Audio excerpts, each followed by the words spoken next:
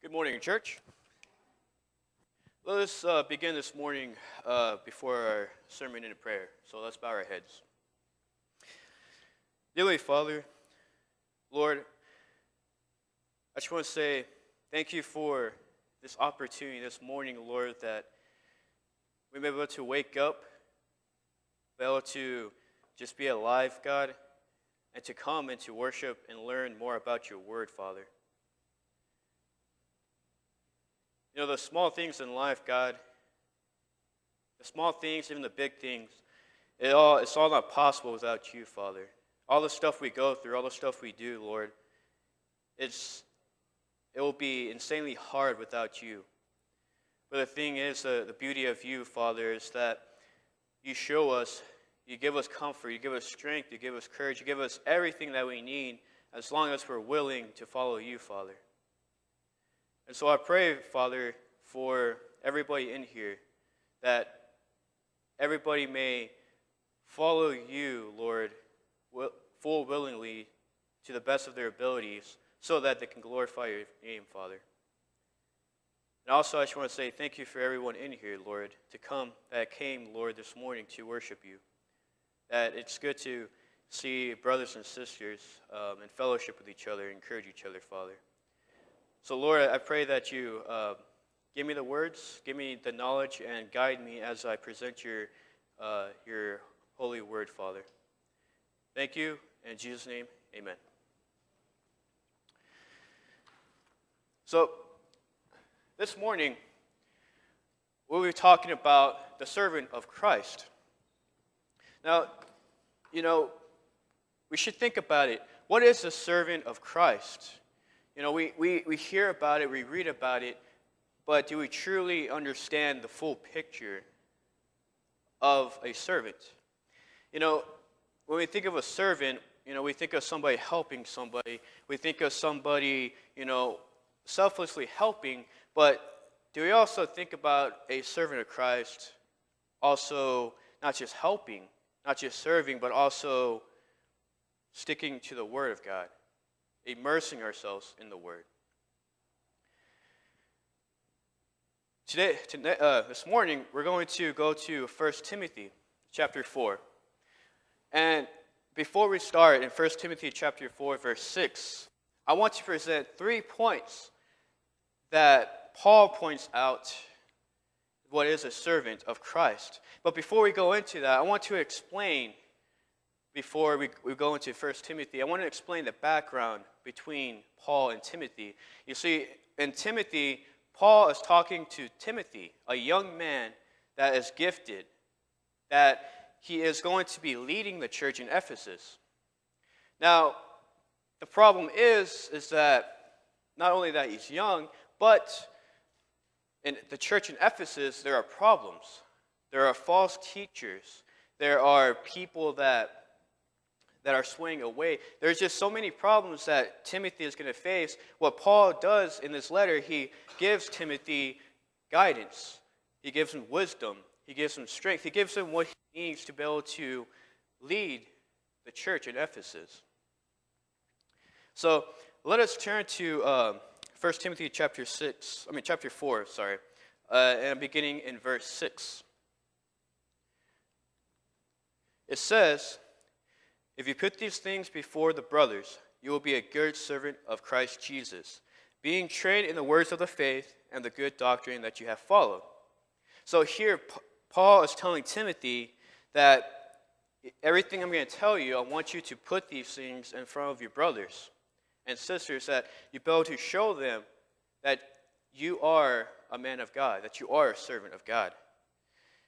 Following along in verse 7, it says, "Have nothing to do with irreverent, silly myths. Rather, train yourself for godliness, for while bodily training is of some value, godliness is of value in every way, as it holds promise for the present life and also the life to come.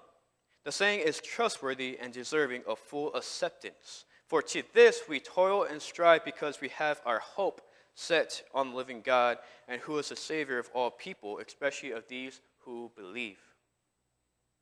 So which brings me to point number 1. the servant of Christ trains in godliness. Paul is telling Timothy to train in godliness. You know, he says when he trains in godliness, he trains in the Word of God and in true doctrine. He looks to the Word of God. He looks for what God truly is saying. Not only that, but in our life, there's many, many types of training. You know, the example that Paul uses here is physical training. He says physical training can take us to an extent in life. But compared to godly training is superior to physical training, because when you exercise, yeah, you get your body up to be healthy, but what about your mind and your soul? You know, in godly training is not only for this life that we live today. You know, it helps us, it prepares us, we learn, we grow, we are wiser, but also it helps us not only in this life, but the next. It helps us achieve our goal, which is heaven. But not just only heaven, but to also glorify God while we are here. So, what he says is that train yourself in godliness. Let godliness be your training. Let it be your focus in God. Because, like he said, training in godliness is training in the Word of God and true doctrine. Immerse ourselves in that. And overall, if you think about it, godliness, you know, Jesus, He's our Savior of all, and a hope that would never fail us. You know, a hope that never fails, a training that would never fail us, a training that guarantees us what we need, what we truly need. And this is why in training in godliness, we work hard, we strive. We strive because God never fails us, because He gives us what we need and He knows what we need. And so we strive to be like Christ. And so the conclusion to my first point is, through godly training, we can be in every way through Christ. Now let's continue on in chapter 4 of 1 Timothy. We're continuing in verse 11. It says, "Command and teach these things. Let no one despise you for your youth, but set the believers an example in speech, in conduct, in love, in faith, in purity. Until I come to devote yourselves to the public reading of Scripture, to exhortation, and to teaching." What Paul says to Timothy, he says, devote yourself to Christ in teaching and being an example. He says, being an example in speech. You know, if we're serving Christ, if we are followers of God, if we become when we are a servant of God, what comes out of our mouth? What do we say and what do we do? Well, first of all, we represent Christ. If we're trying to be like Christ, training to be like Him, we represent Him. So in our speech and what we say, we have to be careful of what we say, because, for example, you know, I'm not going to go up to somebody and just, you know, start, you know, saying unkind words to them. I'm not going to go up to somebody and not encourage them. I'm not going to do what the opposite of what God teaches us. You know, in my speech, I will fully glorify God in what I say. So that means I'll be careful of what I say. Whatever comes out of my mouth will be of what God teaches us, which comes to love one another. We love each other. We represent the love of Christ. And then he also says in an exhortation, meaning life, our life. We be an example in our lives. Not only that, but we live by faith in God, and we live in purity. When we accept God into our lives, when we accept Christ, we follow Christ, we leave our old selves behind and we are baptized. And so in our new selves, we yearn, we strive for purity, just as Christ was. And if you look at all these, Christ, through his speech, he glorified God. Christ, through his life, he glorified God. Christ shared the love of God. He lived in faith to God, and he lived in purity. And so we are called to do the same as servants of God. And also Paul says, devote ourselves in Scripture. If we devote ourselves in Scripture, we may obtain wisdom from God. But not only obtaining wisdom, but he also says he commands us to teach. And because if we devote ourselves to Scripture, we have the wisdom to teach. And through that, wherever we may go, we can teach we can teach God's word. And also that, Paul also tells Timothy, because, like I said, Timothy was a gifted young man, and Paul knew that. He was very close to Timothy. He understood that. And each and every one, everybody in here, everybody, we all have a gift that God has blessed us. If we understand, if we follow God and walk with God, we can understand that gift that God has blessed us with. But not only that, we can utilize that gift in our wisdom and utilize it in our daily lives as we live through Christ. Not only that, but through our teachings. And through that, we can glorify God. You know, a really good example of this is the apostles. You know, the apostles, we understand that they lived with Christ. They lived with Jesus for about 3 years. They learned with him. Christ taught them face to face. And through that, they learned wisdom. They learned what it means to be a follower of God. But they didn't understand fully in those 3 years because it takes time. It takes a lifetime to mature in their faith in God. But not only that, because they understand that, they devote themselves. If you look later in their lives, they devoted themselves. They kept going, even though Christ died and resurrected, and now he's in heaven around us, everywhere. They still did not quit. They kept going. They devoted themselves to spread the gospel. And not only that, but since they understand the wisdom of God, since they devoted themselves fully, they accepted God into their lives, and they made the choice to follow God fully, wholeheartedly. They also accepted their gifts and wisdom, and they glorified God in that. If you look at that, if you look at the apostles, and just by accepting God and accepting the wisdom, letting the wisdom flow not only through their minds, but God's word through their hearts, they were able to glorify God greatly. And that is a great example for us as followers of God, as servants of Christ. We can do the same because the apostles were just ordinary men. Nothing special. They had just allowed God to be their master. And so, my point two, servant is a teacher and an example of Christ. The conclusion to that is that we will be living, that Christ wants us to be living examples of him and teachers of God's word. So let us continue in 1 Timothy chapter 4, verse 14.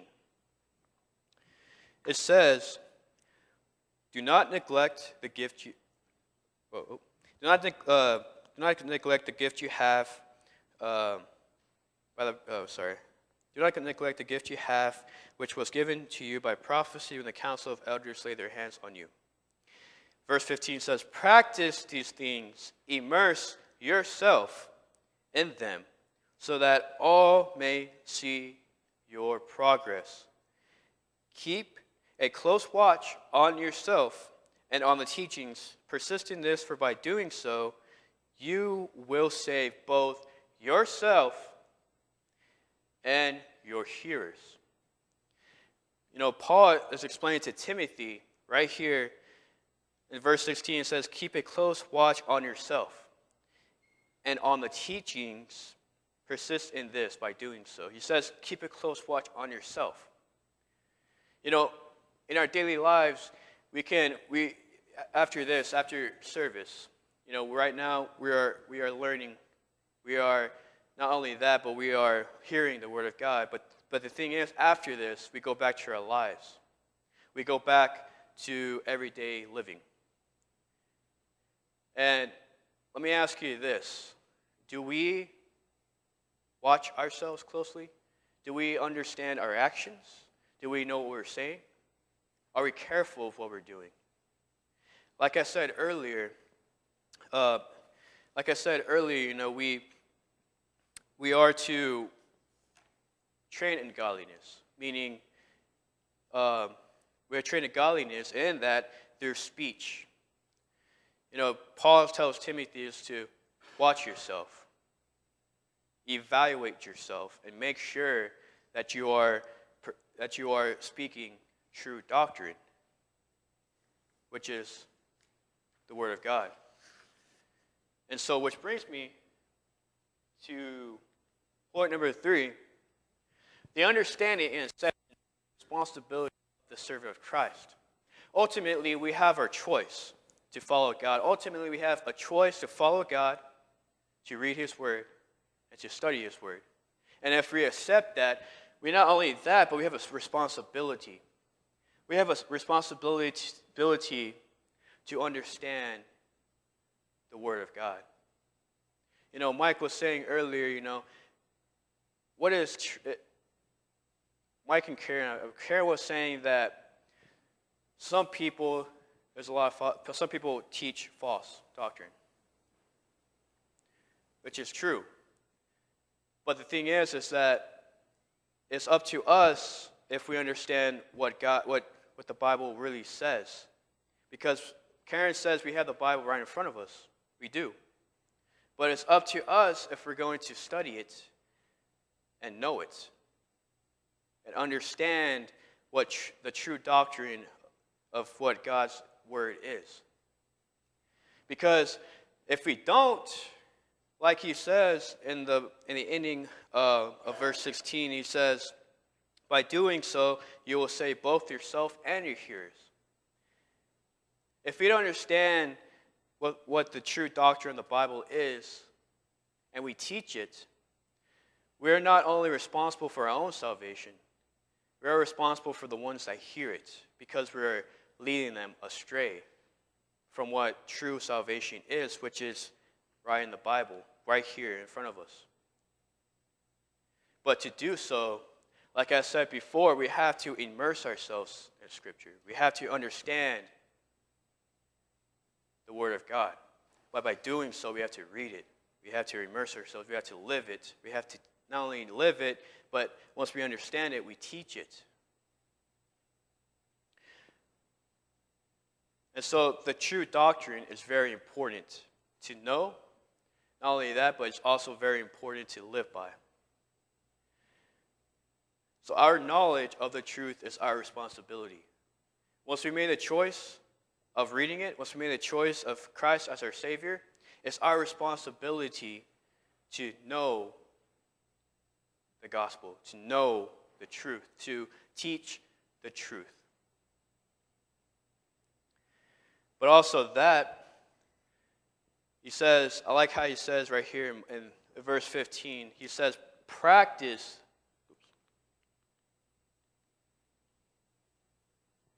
He says, practice these things.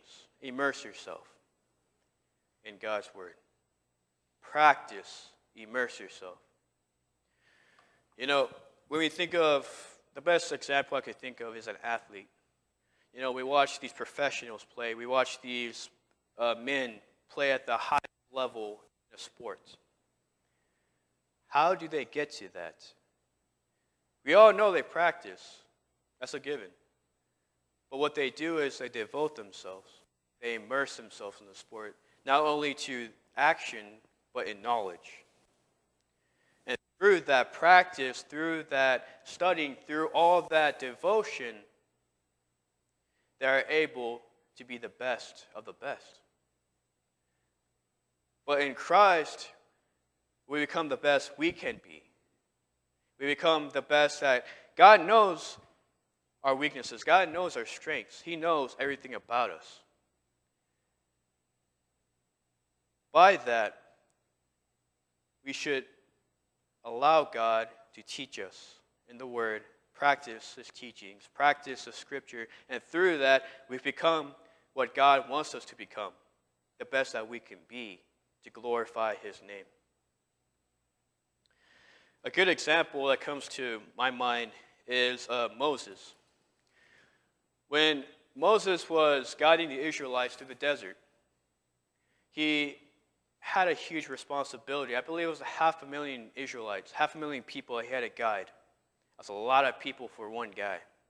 But the thing is so there was problems along the way, many, many problems. And one problem was when Moses went up to the mountain to go talk to God, to be with God, when he came down, he found out that the Israelites were worshiping a false idol and not worshiping God. Now, if Moses wasn't devoted to God, if Moses didn't understand God and understand who God was, he would have fell into that worship with the other people, that false worship. But the thing is, he had wisdom. He knew what was better, which was worshiping God and not a false idol. Because a false idol is nothing. It says false idols as real as this remote. But God is more powerful than anything in this universe. And through that, Moses understood. And because of that, he stopped them. He stopped the people that were worshiping the idols, and they went back on track. Another good example, a more personal example, is Daniel in the lion's den. Daniel trusted God. He prayed to God because what happened was that I believe it was the king's men. I forgot what they were, but the king's men were jealous of Daniel. When they were jealous of Daniel, they tricked Daniel because the king passed a law that Daniel could pray to his God, to his idol. And they caught Daniel praying to God. And because of that, the king took Daniel, threw him in the lion's den. And if we really look at this, there's two options. Daniel could have just died, or Daniel could have, which he did, trust in God. He had the wisdom and the knowledge. Not only that, but he had the faith in God to trust in him. And because of that, God saved him. So, the understanding and acceptance of the responsibility of the servant of Christ is the conclusion to this, is that the servant overall is responsible for knowing true doctrine, which is God's word, which is what is real, what is true. Because if we're not prepared in life, we will be led astray by false teachers. Just as Timothy is, he's up against false teachings in the Ephesus church. But he has to be able to be wise. He has to be able to be knowledgeable of what is the real doctrine. And if you think about it, if he doesn't know, then that's going to be super hard for him. So as servants of God, we should understand what true doctrine in God's word. Which leads me to my ending. The servant of Christ trains in godliness. The servant of Christ lives and teaches the word of God. The servant of Christ is responsible for their knowledge of the truth. Trains in godliness. That's constant. That's something in our everyday lives. Just as Paul told Timothy, training in godliness, what we need overall in this life and for the next. Lives and teaches the word of God. For me, there's one thing that really got to me from living and teaching the Word of God was fear. We can be feared because what the third point says, responsible for their knowledge of truth. If we understand the Bible, if we understand God's Word, then there won't be no fear for living and teaching the Word of God.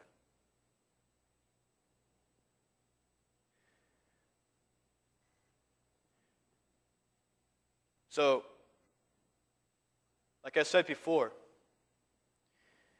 we choose to follow God. We choose to read. We choose to have faith. And if we choose, not only as a servant of Christ, we train in godliness, we live and teach the Word of God, and we're responsible for our knowledge in the truth. Because ultimately, if we call ourselves a servant of God, we will live in a godly life. We will live and teach the Word, and we will immerse ourselves in the Word of God.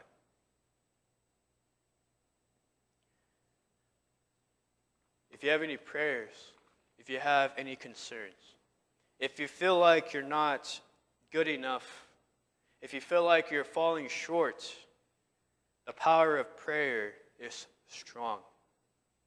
It's real. If you have any prayer requests, if you want to come up and pray, please come up, and I'll be gladly praying for you. Thank you.